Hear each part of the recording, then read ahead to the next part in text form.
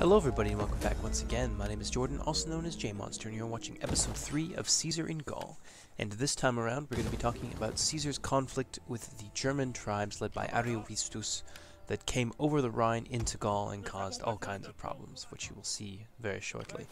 Now, on the conclusion of Caesar's victorious campaign against the Helvetii, the leading men from all of the tribes all over Gaul came together to offer Caesar congratulations for his great victory.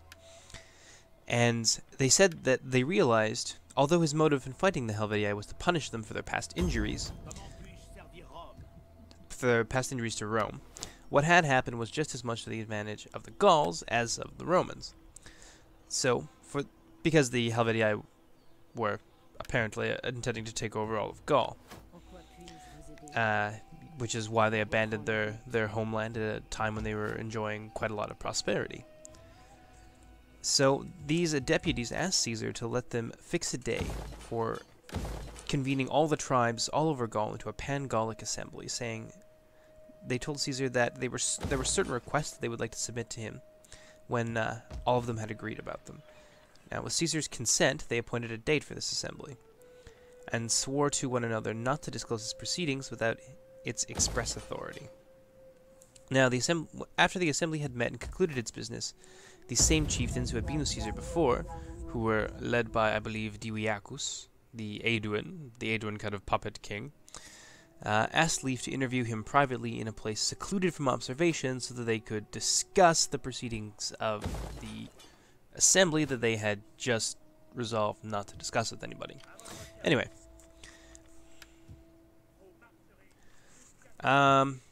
So they explained that they were very anxious to prevent what they said from being disclosed.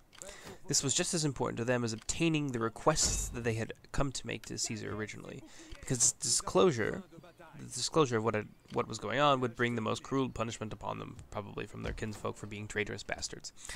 Anyway, the Gauls, he said, were divided into two parties. There is the one dominated by the Aedui, traditional allies of Rome, and the Arverni, who are the tribe of Vercingetorix, or Vercingetorix, I suppose, or Vercingetorix, probably be closer to how it would be pronounced in Latin at the time. And after a fierce struggle for supremacy lasting many years, the Arverni and the Sequani, who made up part of, you remember the Sequani for letting the Helvetii pass through their lands, they hired some German mercenaries, and yes, this is the faction hostile to Rome, to help them beat back their brethren and win supremacy in Gaul. And at first, about 15,000 of these German mercenaries crossed the Rhine, but when the German tribes had kind of acquired a taste for living in Gaul, they decided that they want to stay, so they kept bringing more and more of their friends over.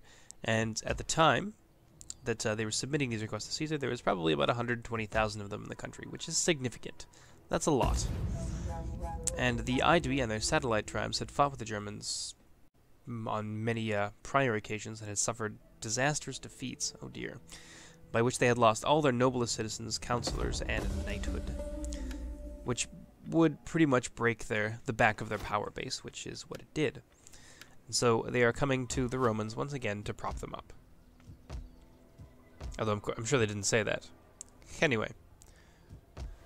And the Sequani, unfortunately, suffered a much worse fate than this.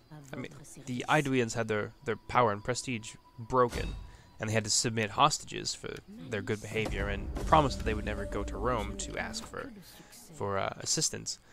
But the Sequani ended up having about a third of their land annexed by this point, and Ariovistus, who was apparently turned out to be a bit of a tyrant, is bidding them to evacuate another third of their lands, which is apparently the best in all of Gaul. So they're being slowly supplanted and driven out of their home, so kind of sucks for them. And at the same time, there is another 24,000 men of the Herudis who are crossing the river, which is actually why he's having them evacuate another third of their property, so that he can settle his friends in that area. And in a few years' time, this is what they say, in a few years' time, the whole population of Gaul would be expatriated and all the Germans would migrate across the Rhine. And there would be because there was no comparison between the soil of Germany and that of Gaul. And, or between their respective standards of living. So after a single victory over the united Gallic forces at Admagetobriga, Ariovistus basically, yeah, he's got Gaul exactly where he wants them. Now, Ariovistus is somebody who, at this point in time, has the title of Friend of the Senate and Roman People. So that's a big deal. That confers him certain privileges and protections, and he's favored by the Senate and the people of Rome. So, when Dibiacus, who's laying down this speech to Caesar, finishes what he was saying, the whole deputation began with many tears to implore Caesar's aid. He noticed, however, that the Sequanian representatives did not follow the example of the rest, but hung their heads in dejection with their eyes fixed on the ground. In astonishment, he asked them the reason for this behavior, but without making any reply, they maintained their attitude of silent dejection. After which, he questioned them repeatedly about being able to get a word out of them. Dibiacus spoke again. The lot of the Sequani, he explained, was even more grievous than that of the rest. And they stood in terror of Ariovistus' cruelty, even when he was far away, just as they were in his presence. So, for a while, the other tribes could flee out of his reach. They are right next to Ariovistus, and he has basically taken control over pretty much all of their towns, and he can do anything that he wants to them. So, on receiving this information, Caesar reassures the Gaulish deputation and promises to attend to the matter, adding that he had great hopes that the privileges he had secured for Ariovistus, being a friend of the people and Senate of Rome, as well as the weight of his own authority, by which he means the fact that he kicks everyone's ass, would induce Ariovistus to cease his oppression of the Gallic tribes that he had conquered. He then dismissed the meeting, and in addition to what he had been told by the Gallic representatives, many others convinced him that this is a problem that has to be dealt with. You can't just have the Germans kind of beating up your friends and not do anything about it. So, Caesar decides to send envoys requiring Ariovistus to select a place for a conference, someplace lying between their present positions, as he wished to discuss business of the state of the highest importance to both of them. To this delegation, Ariovistus replied, "If I wanted anything from Caesar, I should go to him, so if he wants anything from me, he must come to me," which is kind of a shitty reply.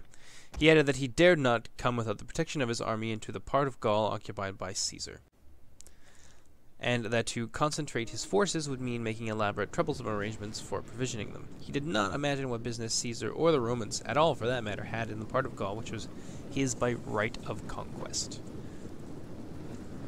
So, at this, Caesar sends an embassy to remind Ariovistus of the important privileges conferred upon him, yada yada yada, by the Roman government, which Caesar basically secured for him, these being the titles of king and friend.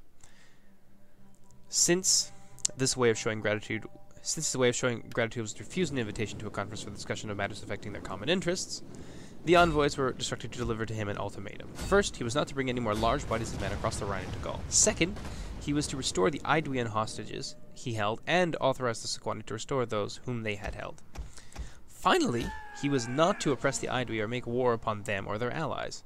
On these conditions, Caesar, I'm going to switch between the two at my leisure, and the Roman government would maintain cordial and friendly relations with him. If these demands were refused, then, in accordance with the decree of the Senate passed during the consulship of Marcus Messala and Marcus Piso in 61 BC, directing all governors of the province of Gaul to do everything consistent with the public interest to protect the Aedui and the Roman allies, Caesar would not fail to punish his ill treatment of them. So, war, basically. In reply, Ariovistus says it was the recognized custom of war for victors to rule the vanquished in any way that they pleased, and that the Romans acted on this principle by governing their conquered subjects, not according to the dictates of any third party, but by their own discretion. Since he did not dictate to them how they were to exercise their rights, he ought not to be interfered with in the exercise of his. It was because the Aedui had tried the fortune of war. Basically, everybody in Gaul had tried this, and were losers in this fight, that they had to pay him tribute. And Caesar was doing him a serious injustice by coming to Gaul and causing him a loss of revenue. He would return the hostages to the Aedui, but would refrain from making any he would not return the hostages to the Aedui, but would refrain from making any wanton attack upon them or their allies, as long as they kept, their end of the bargain and paid him tribute regularly every year. If they did not, titles of brothers of the Roman people, that being the Aedui, would not save them from the consequences. He says, "I am not impressed by Caesar's threat to punish my, finger quotes, oppression of these people. No one has ever fought me without bringing destruction upon himself." Ugh, famous last words. Yes, and as I say this, we are destroying these German tribes here, so this is quite fantastic.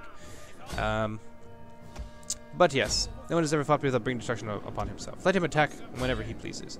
He will discover what German valor is capable of. We have never known defeat. We have superb training in arms, and for 14 years we have never sheltered beneath a roof. At the very moment when this message was being reported to Caesar, delegations arrived from the Aedui and the Treveri, who, as mentioned earlier, I believe they were mentioned earlier, they were allies of Rome, and they would supply them with contingents of cavalry and that sort of thing. The Treveri, that is. The Aedui came to complain that the Harudes, who had recently been brought across the Rhine, about 24,000 of them, were ravaging their territory, and that even the surrender of hostages had failed to induce Ariovistus to leave them in peace. The Treveri stated that 100 clans of the Suebi had encamped on the bank of the Rhine and were trying to cross under the command of Nasua and his brother Cimberius. Caesar was immediately perturbed by this news, rightly so, I would imagine, and decided, because the Suebi are one of the largest and most powerful tribes across the Rhine, so it's a big deal. But if this fresh horde of Suebi joined forces with Ariovistus' veteran troops, it might become more difficult to resist them. Yes, that's true. It may become slightly more difficult. Accordingly, he arranged for a supply of grain, and quickly as he could, advanced at top speed toward Ariovistus. Which is, I think, it's fairly close, I believe, to where we are on the map right now. So that's kind of awesome, isn't it? After 3 days' march, it was reported that the Germans were hastening, or that the German was hastening with all of his forces to occupy Besançon, which I believe is the modern town in France. The or city. I'm actually not entirely sure what size of sort of area, village that Besançon is.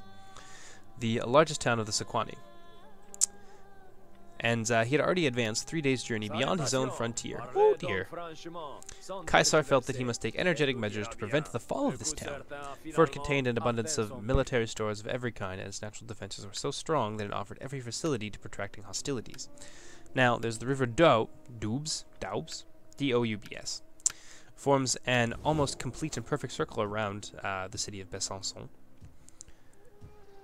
And the gap left unprotected is little more than about 500 yards wide and is blocked by a high hill. And it's by a high hill so completely that the spurs at its base run right down to the riverbank on either side. Now, this hill is kind of girded by a wall, which gives it the strength of basically a citadel, and joins it with the town, the hill, that is. And Caesar hastened here by forced marches, continued day and night, which is something that he would do very consistently to surprise the crap out of his enemies by how quickly he could move 30,000 men around. And he occupies the town and places a garrison inside of it. And during the few days that they spend near Besançon to lay in, a stock of corn, which, as someone pointed out to me, it is not actually corn, which is true. Corn is a New World staple. What they're probably referring to here is wheat, grain, that sort of thing. So, his provision of corn and other provisions, the soldiers begin to question the Gauls and the merchants there, who talked about, the enormous stature and military brilliance of the Germans and how super scary they were and all that stuff. Some affirmed that on many occasions, when they had met them in battle, the very expression on their faces and the fierce glance of their eyes were more than they could endure, which sounds, well, you know exactly what that sounds like. That this completely unnerved them. And it began, and sort of the dissension within Caesar's ranks begins with the military tribunes, the prefects of the auxiliary troops, and the men with little experience of war who would follow Caesar from Rome in order to cultivate his friendship. Not naming any names. But most of these alleged some urgent reason for leaving camp, you know, make something up, and ask Caesar's permission to go. Some stayed out of shame and a desire to avoid suspicion of cowardice, and others made up reasons like they were afraid of the corn supply and that sort of thing. So they didn't seem like little sissies. And that is where we're going to end it for the day. So we have beaten up some Germans, and it was super fun and stuff. But that is the end of episode 3. So I will see you in episode 4, and I hope you guys enjoyed. We're going to continue with Caesar's attacks against the Germans and the ultimate defeat of them. So I hope you guys enjoyed, and I will see you later.